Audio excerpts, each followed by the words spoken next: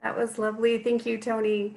And hello, I'm Annie Larkin. I'm the Associate Curator of Public Programs at the Amerind Museum. Welcome to our flute and storytelling performance with Tony Duncan. I'd like to extend a special thank you to our members, donors, and board members who not only make this type of programming possible, but Amerind's mission to promote the knowledge and understanding of the Native peoples of the Americas through research, education, conservation, and community engagement. I'd also like to thank Tony for enabling us to reach our community members during this time. If you'd like to become an Amerind member or donor, information regarding how to do so will be sent to all of our registrants along with the link of the recorded program within a few days. To let you know, we do have some things going on at Amerind, including Amerind's Bird Pond Trail that is now open. It is a 1-mile round trip trail that will lead to a picturesque section of Amerind's property that has been closed to the public until now. It is open daily from 8:30 a.m. to 3:30 p.m. It is free for our members and $5 per person for non-members. And then on Saturday, July 11th, Amerind will have an online lecture with Carrie Cannon.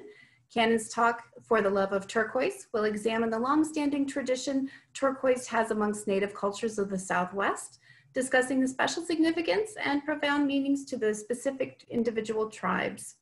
This talk will explore a long tradition of distinctive cultural styles, history, and transition of this wondrous stone.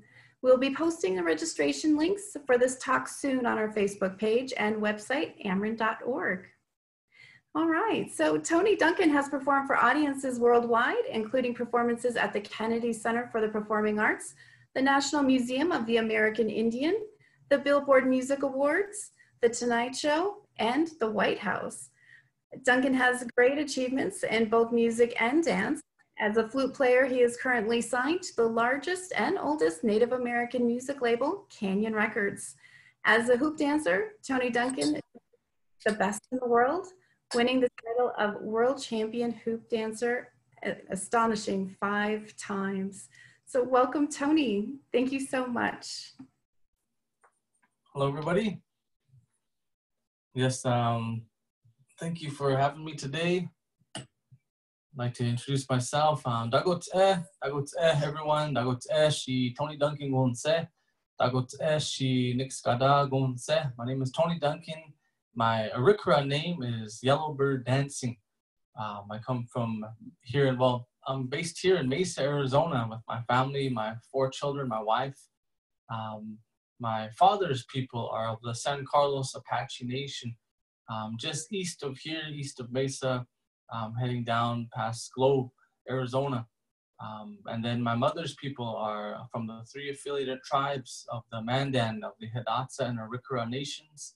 My mother is originally from White Shield, North Dakota, Fort Berthold Indian Reservation, right alongside the Missouri River.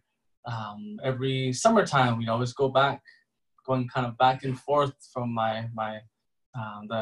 when school would let out, we would all head up in the van and go up into the Dakotas and hit a lot of different powwows. And so growing up as a young boy, I learned how to do different styles of dancing, these different types of dances known as powwow style, competitive social dancing. And my father taught me how to do a style of dancing that's known as the hoop dance. And actually, I'd like to start off right now with the little dance piece that is called the Dance of the Painted Warrior. And so I'm a flute player, but I'm also a hoop dancer. And for me, they go hand in hand. They help me to maintain that way of having balance within your life. So I always have to have both within my life. And so for me, they're kind of like the elements of fire and the element of water. That element of water provides a sense of healing. The element of water provides a sense of calmness, to your mind, to your body, to your soul, which is for me is the traditional flute. The sound of water as it splashes on you, it heals you in that way. The small rain, the female rain that first comes and lends those prayers of healing as well. The lightning and also all the storms that bring forth as well new life. That different forms of water. For me, is different types of music that you have. There's very powerful sounds like that sound of the drum that also mirrors the sound of the thunder as maybe the honor beats hit, and then bring that energy, that feeling of pride, that feeling of being proud of who you are, that feeling of dancing in strength and honor and in healing. And so for me, the flute music reminds me of different forms of water, of healing. And then hand in hand with that comes the element of fire, which for me is the dancing portion of what I do. The element of fire represents the quick movements, always moving, constantly moving with the dance. Once the drum starts, and then you're just always constantly moving, constantly keeping a rhythm, even maybe with your head, if you're a fancy dancer, your rocker moving like this way here. If you're a grass dancer, maybe moving your plumes this way. If you're a woman's jingle dress style, keeping all those jingles, creating the beautiful sounds of healing. Whatever it is in that way of dancing, of movement, that's the element of fire, the flicker of the flame. It's always constant, and it also brings forth healing in the same way as well. That fire is something that we cannot live without. The light of the sun that brings that warmth as well, and also promotes growth. And so those are the two elements that I always like to have within, I guess you would call it even a performance. And that's what I'd like to share with you today. And I feel most comfortable with my regalia, and I'll talk a little bit about that as well, because a lot of people have different questions about what we wear as Native peoples. There's many different stories that goes within what we wear as well. Oftentimes the designs that we have, they're passed down from different families. Many times the different regalia, the different beadwork, they tell stories within itself as well. Different designs coming from different peoples, nations, different tailored cuts of your regalia, what you wear. You can tell that this person might be from this tribe or even from this certain clan. And so everything that we wear tells a story and also has so much of that cultural identity tied within it. And we wrap those good feelings, good energy of our relatives on our bodies as we dance, and that just helps us to even give that a little bit more into each step. And so I got all of my regalia on here. I'm feeling good, and I'm gonna share with you this opening number here that is called The Dance of the Painted Warrior. And then I'm gonna also be sharing a style of dance that I'm gonna be inviting my daughter to join me with as well. But I'm gonna start off here with The Dance of the Painted Warrior, and I have my bells here.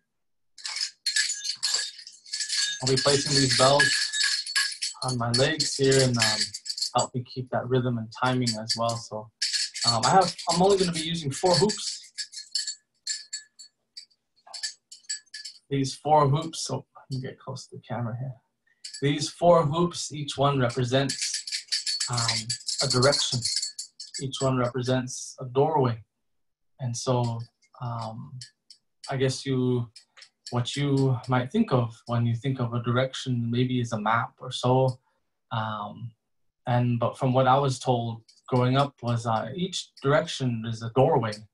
And so it represents a doorway throughout life. And so beginning from the east, we come into this world and we go through each doorway as we move within our life. And each doorway that we go through, we gain a responsibility, whether it be becoming a father, maybe to the western doorway, and then to the north, whether it become a grandfather, becoming an elder, someone to pass down knowledge to the next generation. And so each direction, each doorway that we dance towards, we show that honor and that respect to each doorway, to each direction. Because within each doorway also is our relatives. And so when I first dance to the east, I'll be dancing for my children. I have 4 children, and in this time of quarantine, we've been really trying to maintain some type of good medicine around them. I know they're missing their friends, they're missing having contact with their grandparents, with the rest of our relatives as well. And so we've been trying to bring that good feeling, that good energy that is usually always around our families. But we've been trying to bring that through dancing. And so we've been doing a lot of dancing here in the living room. We've been doing dancing here and there. And so I'm gonna go ahead and go right into this.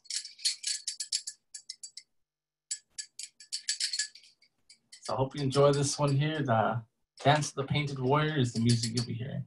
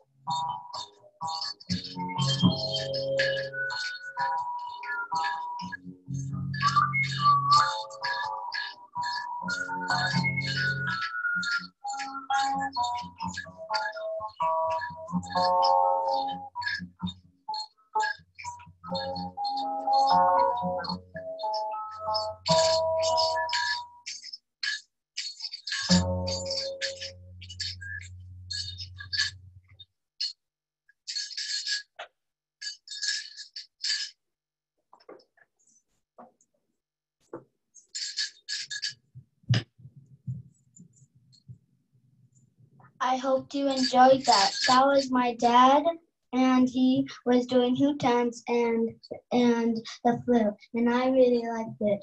Remember, and it's me, Thomas, and just tell us if you liked it, because I want to know if you guys liked it, because I loved it. Next up is me, because it's me because I'm doing beautiful, but this is my new one. I practiced it yesterday. My mom helped me, and I'm gonna pray for you guys and hope that everybody's all right, and pray that nobody gets the sickness.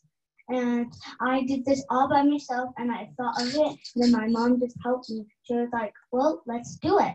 So that I'm gonna do beautiful. It's a new one.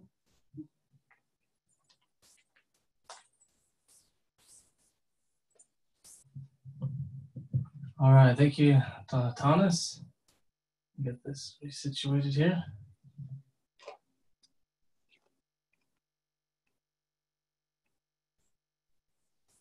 Oops.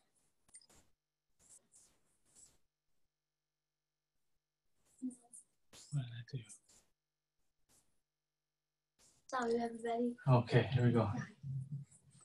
Now, what Natanis was alluding to there was this dance here, or this, it's not exactly a dance, it's actually movements that Natanis has created with the help of my wife, Violet. And come here, Natanis. This is little Natanis, and her traditional name is Thunderbird Woman. And she was given this name when she was very, very young. And so I'm very proud of her and all of the brave things that she does. She does a lot of these dances, and she really asked to be a part of the performances because she watches on YouTube different dancers. One of her heroes is Maria Tall Chief and the legacy that she has left for indigenous dancers. The movements of expression is very important, and each movement tells a story. And so we also like to say, give a shout out and say thank you and show that honor and appreciation to my mother-in-law, Rosa John, for teaching the different movements as well, choreography, and as well as Rulan and Santi and many different indigenous artists that really involved the movement and the beautiful way and the good medicine that it brings. And so this is little Natanis, and she's going to be sharing with you her movements that she calls beautiful.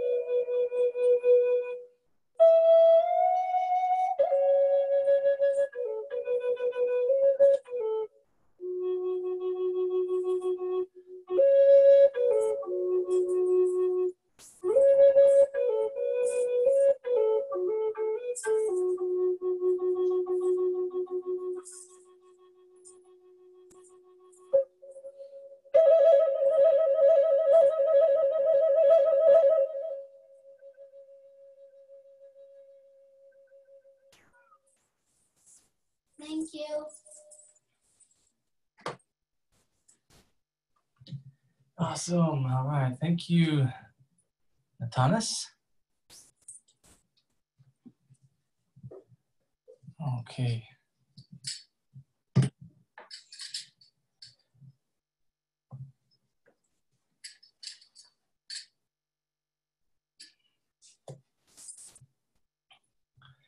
All right.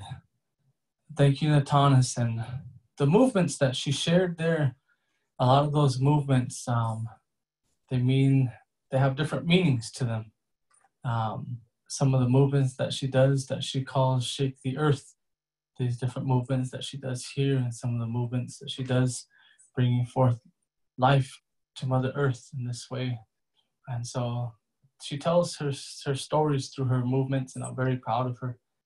I'd like to share with you another flute talking about the instrument that I have here. This one here, I can kind of get it close here. This flute is actually the one I just played. It's also the flute that I played in the beginning. This one was made by one of my favorite flute makers because I grew up with him since I was a young boy. I was always playing his flutes. He's the one that really helped teach my father as well, flute making in that way with River King. And his name is Paul Thompson. And so Paul Thompson, he's from the Navajo Nation, and he's gifted me many flutes.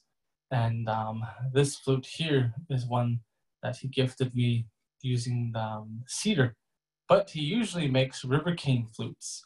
And I'd like to share with you another song here.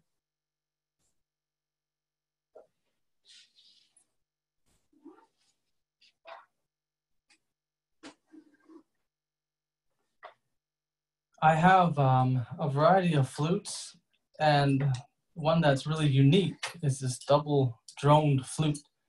It has 2 flutes here, also made from cedar. But this one here has quite the unique sound. It has one chamber that plays like a drone, a sound that keeps key. And then the secondary chamber can go up and down that scale, the pentatonic scale. And so it's a very unique flute here. And so this one here was made by a good friend of mine as well, also from the Navajo Nation. He's from Tuba City, and his name is LeVar Thomas, and he's a good buddy of mine, and he also created many flutes for me. And this one here, he gifted to me at the Red Mountain Eagle Powwow over in Scottsdale on the Salt River Pima Maricopa Indian Community. In November, they have an awesome celebration there. And he gifted this one to me at that event. So I hope you enjoyed the song here using the double chamber flute.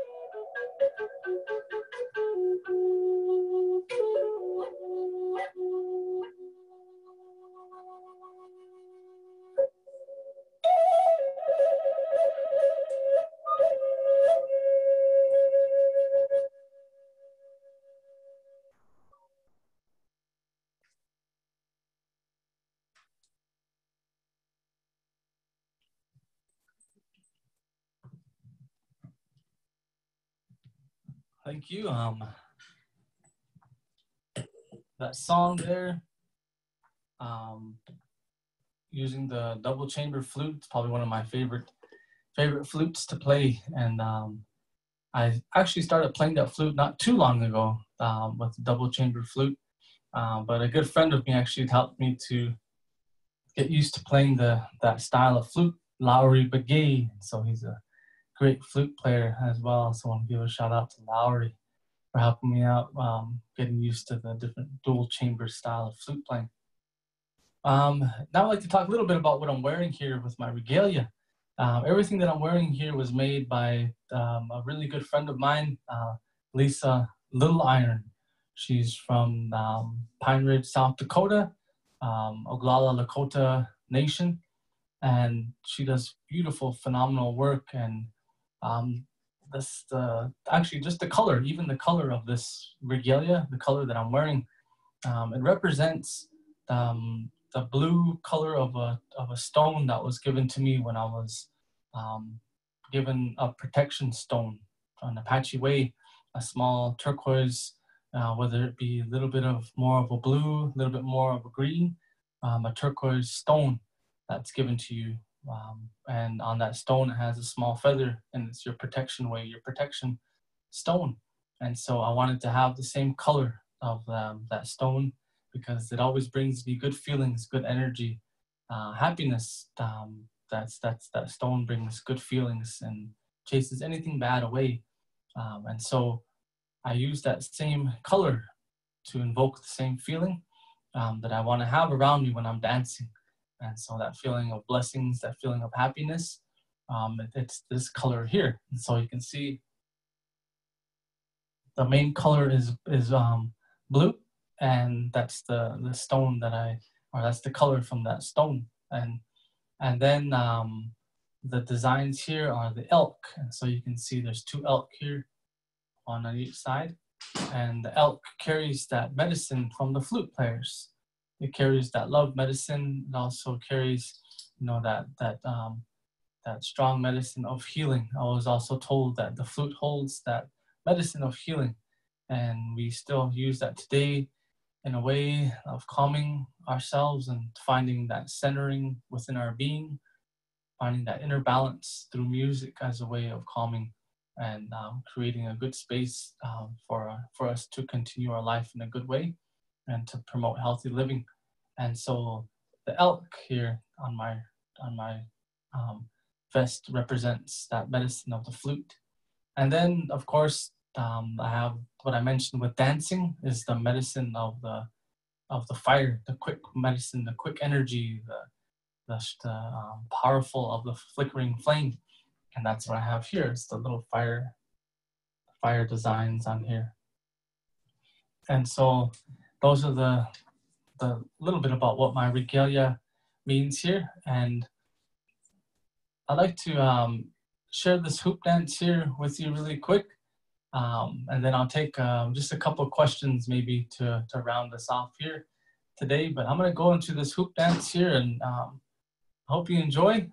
This style of dancing was taught to me by my father, and it originates from the Taos Pueblo people from New Mexico, a dance of healing.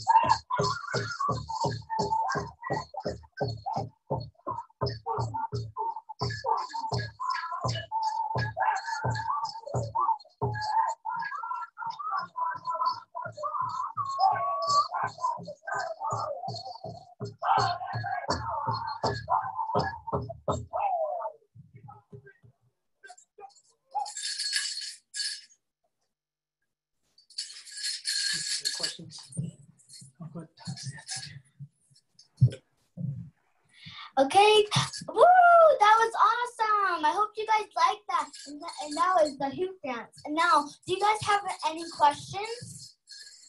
So I did have a few that were here. One of our guests would like to know when you'll be in the White Mountains next. Let's see. I don't know. My dad will talk. Up into the White Mountains. I know, well, I think this season, of course, many of the festivals aren't happening, but usually every late, I believe it's like, not sure the exact time, but they have the White Mountain cultural night. And whether it be my family or my parents, Yellowbird dancers, we usually do a lot of dancing over there in the White Mountains for the fair, for the cultural fair that they have going on.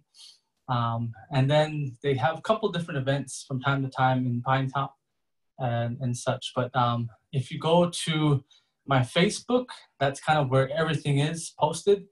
And then if you go to my website, you can also see different events posted. And so my website is tonyduncanproductions.com. And my Facebook is Tony Duncan Music and Dance on Facebook. So you check out that. We'll probably have a lot of this stuff set up, but you know, maybe 2021, I think, is when everything is going to kind of start rolling again. So any other questions? There are a few more. One for you and Natanis. The viewer would like to know if that was the creation legend that she was depicting. Oh, I want to talk about what you were doing. I was doing beautiful, and I did an eagle, and I did a bear, and I did a little ant, and then I gave them some food and sunshine, and I prayed for them to stay safe and don't get the sickness. Oh, thank you. That's so special. We really appreciate that. Thank you. Receiving questions regarding your hobbies, Tony. Folks would like to know about that. Oh. This one here, it's made from, I'll try to just go really quick so it gets the questions in, but it's made from porcupine hair.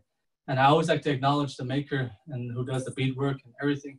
They're all friends of our families, good friends. And so this one here was done by a gentleman by the name of Nathan Largo. And he is just really, really well known in making these roaches of porcupine hair. And so this is the guard hair from a porcupine. And then the colors are from the white-tailed deer. And they use the white-tailed deer and they dye different colors to match the dancer's regalia. And if you look very closely, see how good the camera can get. But you can see that they're tied on really small bundles at a time. Very, very tedious work. And then you can see how many of the rows of them there are. And so there's maybe a handful of people that are really, really great at making these porcupine head roaches. And there's a little bit more here, but I'll just mention Nathan Largo and awesome artist, porcupine hair with the guard hair from a porcupine guard hair, and then the tail of a white-tailed deer. That is absolutely incredible. Wow. Thank you. Any other question here?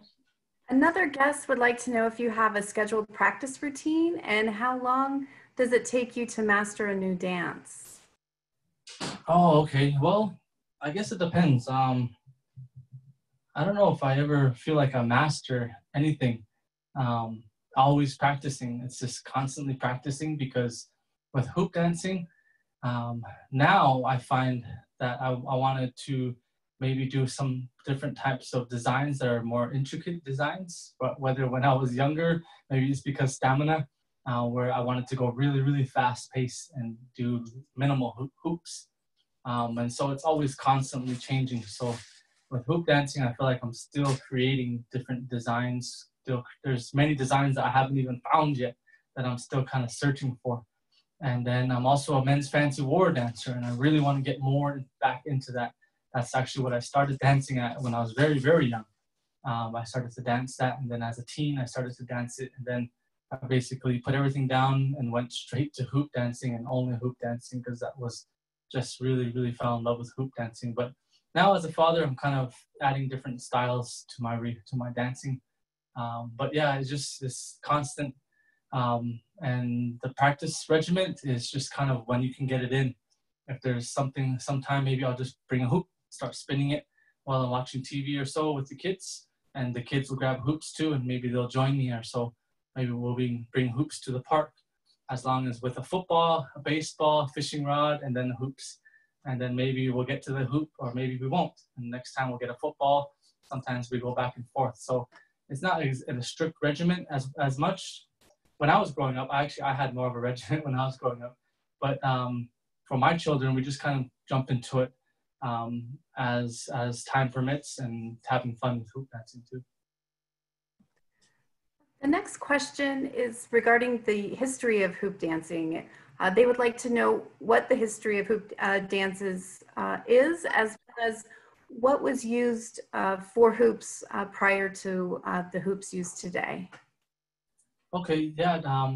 Well, hoop dancing, as I was told, it comes to us from the Taos Pueblo people from New Mexico, and a little bit of the form of that, the style that I hoop dance with, which is the modern style of hoop dancing. It comes, they say, from a gentleman who was really instrumental, a huge inspiration to me and many hoop dancers was Tony Whitecloud. And you can go on to Google and put Tony Whitecloud and you'll see a lot of cool information about hoop dancing. If you just put his name in. If you want to know the early parts of hoop dancing, you can look up Tony Whitecloud. But he was very instrumental in bringing that style of dance to what we see right now, the modern form of hoop dancing, creating designs, formations, honoring different beings, the four-legged, honoring those that swim in the water, honoring those that fly, different types of beings that we say thank you to, honoring the plant people with the design up here, honoring Itzacho, the eagle, who's a messenger to the creator, and celebrating all of life, saying thank you in a form of dance. But prior to that, I know the dance was done as a ceremonial way. And I don't have exact information to actually share that style, that form of it. But the form that I do is the more of the social competitive style of modern day hoop dance. And I know we owe a lot to Tony Whitecloud for really bringing that to the forefront and sharing that. And now it's been passed down and traveled all across Turtle Island, all across the United States and into Canada. But yeah, from a form of healing, it still maintains that way of healing ways. And if you enjoyed that dance, then if that brought you happiness, then that's how this dance is still a form of healing.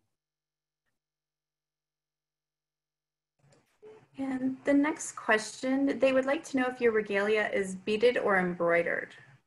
Oh, okay, yeah, it's all beaded.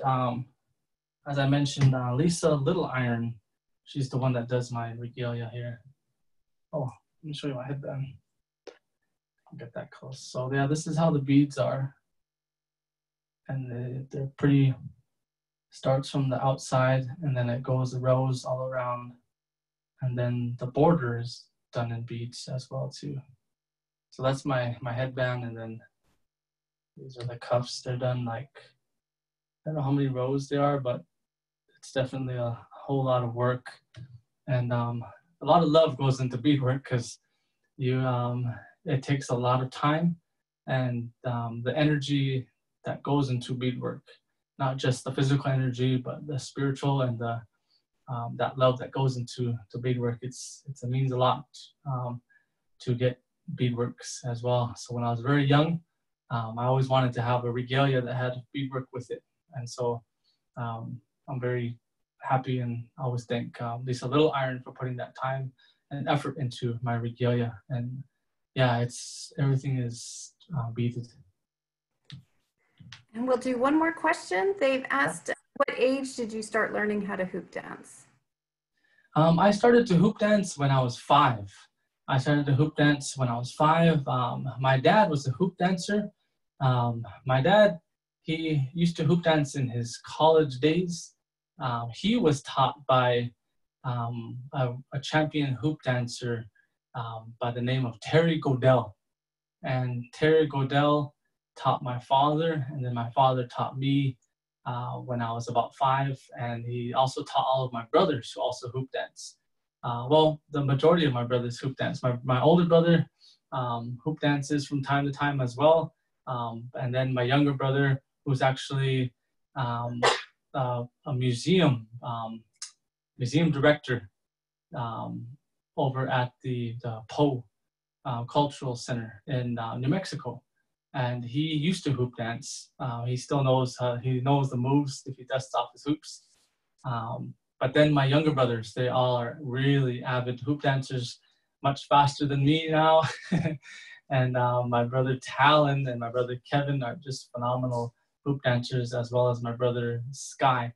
But Sky, he lives in New Mexico now as well, but he's a really good hoop dancer. So it's been within our family now. Now it's going to the next generation of dancers. So now my son, Naichi, he's a hoop dancer, as well as my nephew, RJ, and my nephew, Tizak, hoop dancers. And my nephew, Strider, and then also my nephews, Jacob, and my nephew, Preston. And so they're all going to be getting into hoop dancing as well, a little bit more throughout the line. So yep, it's a hoop dance family, and it means so much. That tells a great story, honoring that circle of life, and how we should all have respect for every human being, and how we should give that respect, because it comes back around the same way as a circle, especially in the times that we're living in right now.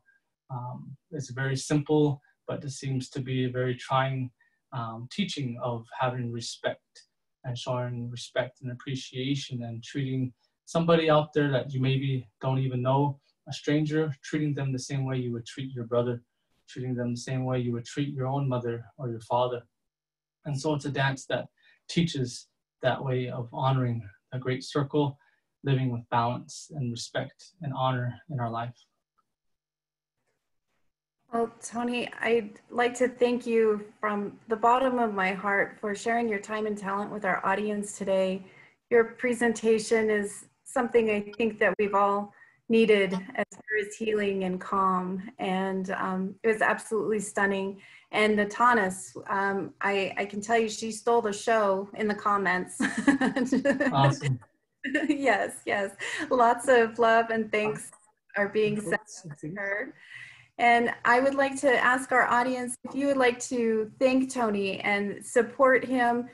We do have some links, not only in our Facebook comments, but also in the Q&A section of our Zoom area, to send him a donation for his performance at Venmo at Tony Duncan Productions.